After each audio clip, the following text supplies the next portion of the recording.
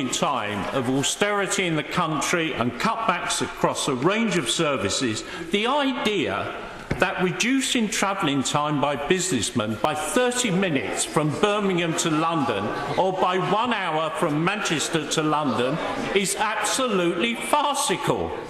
It seems to completely forget the fact that businessmen on trains nowadays tend to work on trains.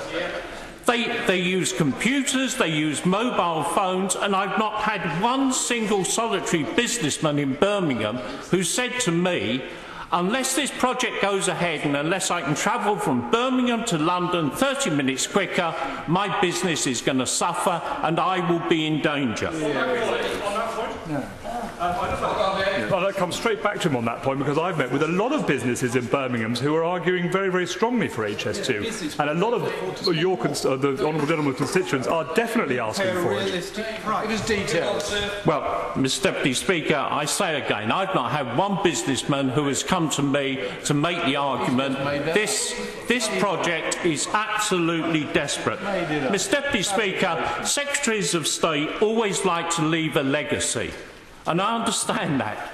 But High Speed 2, I believe, will not be a legacy.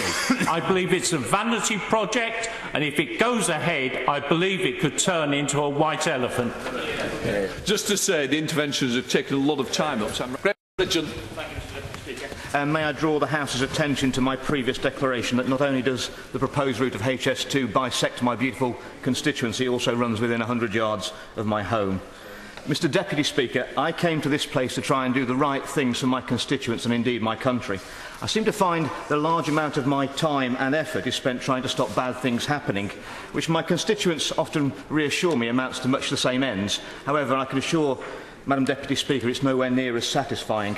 And there are few projects that I have ever believed are such a bad thing, not only for my constituents, but also for the country, as HS2. My constituency will take all of the pain for none of the gain if this goes ahead.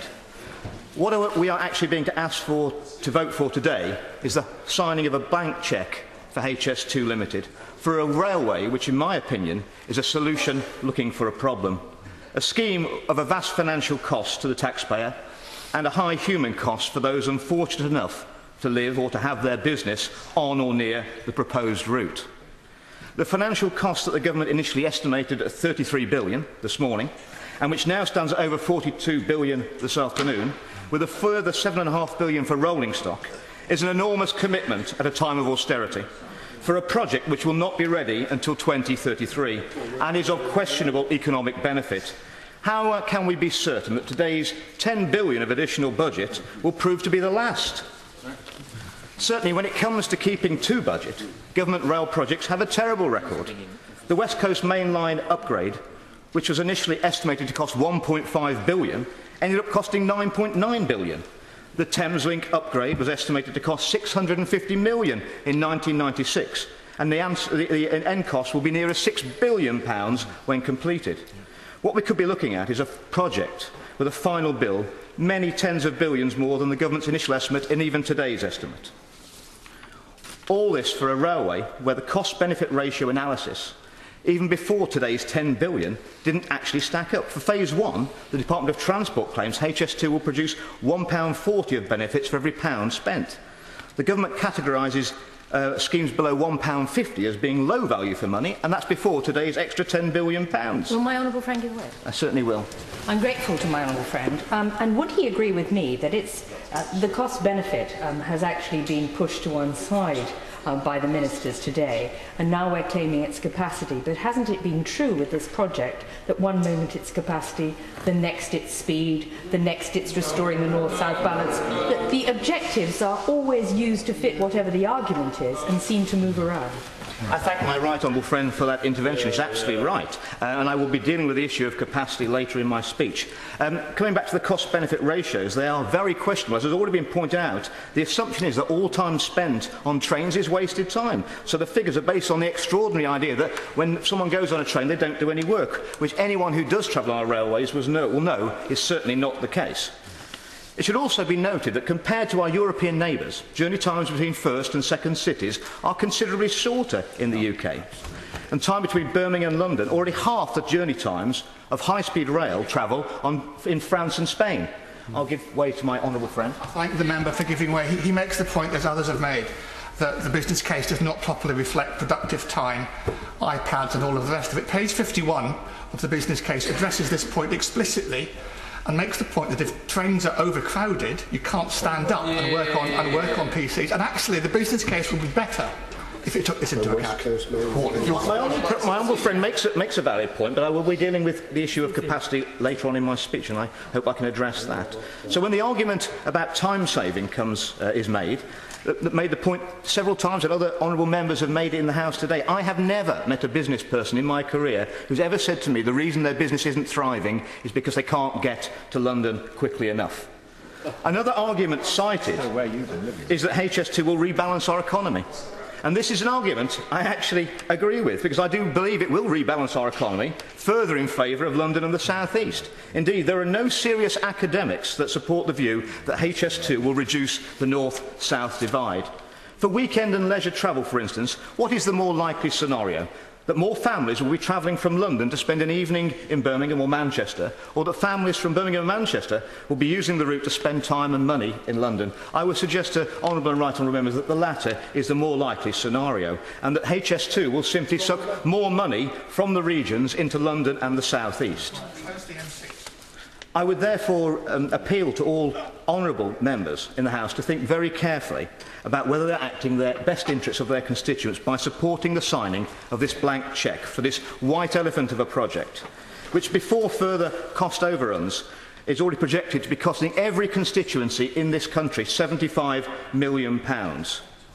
And with the expected overruns, this could easily be nearer to £100 million plus. Are honourable and right honourable members prepared to support a scheme which will inevitably suck money away from transport schemes that could benefit your own constituencies? With regard to capacity, figures are showing that the West Coast Main Line already has capacity for a 100% increase in passenger numbers, as proposed by First Group when they put forward their franchise bid. Madam Deputy Speaker, with pleasure and some trepidation.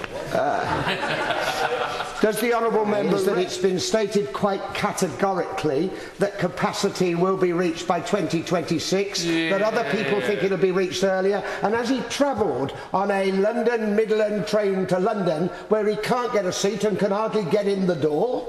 I put it to the honourable member, that my honourable friend, that anyone predicting the capacity or the demand for any commodity or product 20 years from now is living in dreamland. The capacity on the railway was driven by punitive taxes on company cars in the 90s, and that will level out. In conclusion, Madam Deputy Speaker, HS2 is a huge project which will take a lot of stopping, but I put it to the House that you wouldn't eat an elephant in one sitting, even if it was a white one. And this debate is merely the first serving of many. I do not believe that this project is the best use of taxpayers' money, and I would therefore urge honourable and right honourable members to support the reasoned amendment and vote against the bill. Natascha Engle. Deputy Speaker, I will be voting for the amendment today and against the second reading of this bill, because I believe that it is the wrong scheme at the wrong time. And I also, Madam Deputy Speaker, in the short time available, want to make a passionate defence of NIMBYism, because I think actually in this case, where it's not so much not in my backyard as through my front door and through the rest of my house, and that actually when we look at those people whose lives this is affecting, this is far more serious than just saying how much compensation do you want. The villages and towns that the train will be going through if the scheme goes ahead, those people are being expected to wait for 20 years with this hanging over their heads, with no shovel in the ground anywhere in North East Derbyshire, not being able to sell their homes and losing money hand over fist in very small rural businesses. I give way. Honourable Lady for giving way, and I pay tribute to her. There's very rarely an occasion when I don't agree with her. I've had constituents who've literally been suicidal over this because they've had a complete lack of sympathy and an inability to access compensation in spite of a failing business. And so does she share my concern that we must get the compensation right? Absolutely, and I think the suggestions that have been made where the compensation schemes should really mirror what happens in other countries such as France, where big infrastructure projects go ahead with no problems, do so because the compensation schemes are extremely generous. But actually, it's not compensation that people are after. What they're asking is, I have lived in this town, in this village, for 4 or 5 generations. I don't want to move. And I'm being asked to take all the disbenefits without taking any of the benefits that HS2 will bring.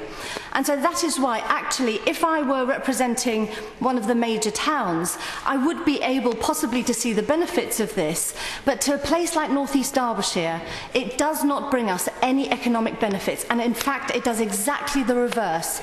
And what I can't see the sense in, and I would really welcome the Minister's response to this, what I cannot see the sense in is where Derbyshire County Council has spent many years now cleaning up, developing and redeveloping sites that were ruined by the results of the mining industry stopping and the steel industry in Sheffield. These places over decades now have slowly been brought back into the economy. Up to £77 million has already been spent in Markham Vale, which is an area that is shared by myself and the Honourable Member for Bolsover. £77 million is going to be wiped off because HS2 will be going straight through it. Chesterfield Canal, one of the best and biggest pieces of redevelopment and regeneration in North East Derbyshire, which is bringing investment to the Chesterfield Waterside project, will not have a waterside project and will now not get the £310 million of investment that is coming into the local economy. And then we get the very small businesses in towns like, villages like Renishaw. You know, these are very small businesses where the villages are, you know, they become the focal points where only months after the route has been published, that a local wedding business has lost £70,000 already. And this is 20 years before anything is due to happen. Absolutely. The Honourable Lady for giving way. And with regard to businesses affected by the route, is she aware that about 30% of the businesses who could be affected on the route have indicated that they actually wouldn't relocate, they would actually just close down, and all those jobs will be lost all the way along the route? That's absolutely right, and that is an issue that affects rural areas in a way that it does not affect cities, and that's something where I don't think that when we're talking about a national economic policy on HS2, what we're not distinguishing is between the cities and the rural areas. I was going to go into the sort of the detail of the issues about connecting cities. Absolutely, it connects cities, but that's not the issue for people who live in North East Derbyshire. In Appinall, you want to get a bus to the hospital. You don't want to go to London. In the recent public meetings that I have had, attended by hundreds of people, we asked in each of those meetings, when was the last time anybody went to London? Well, in the last 5 years, in one group of 300 people, 5 people raised their hands. This is not for the benefit of the people of North East Derbyshire. And I think also with the business and the economic case, I have really serious doubts that they've been raised across the House, and I'm not going to re-rehearse them. What I do want to say, though, is in the consultation, that is the part of the whole of this project that I have found most disappointing. HS2 Limited have been very good at consulting stakeholders. Stakeholders don't, though, include those people whose houses and businesses this is going through. And I think the project has really failed at that level of actually going and talking to people, not just persuading them of why it is that the train has to come through their front room, but actually to say why it is that that a high-speed rail link is needed. People are just not convinced. At the same time as the hardship scheme, we're being told that the route has not yet been fixed. but that the consultation hasn't even been opened, and therefore no decisions can be made on where the route is actually going to go. At the same time, though, not very far away from my constituency, a kink has been put in to get the train to go around Firth Rixon, the steelworks in Sheffield. Why are we allowing and announcing changes to the route when the consultation hasn't even been opened? And if then the Department of Transport and HS2 Limited are actually open to persuasion, then could they please put in a kink and go all the way around North East Derbyshire? Thank you very much. Andrew, let's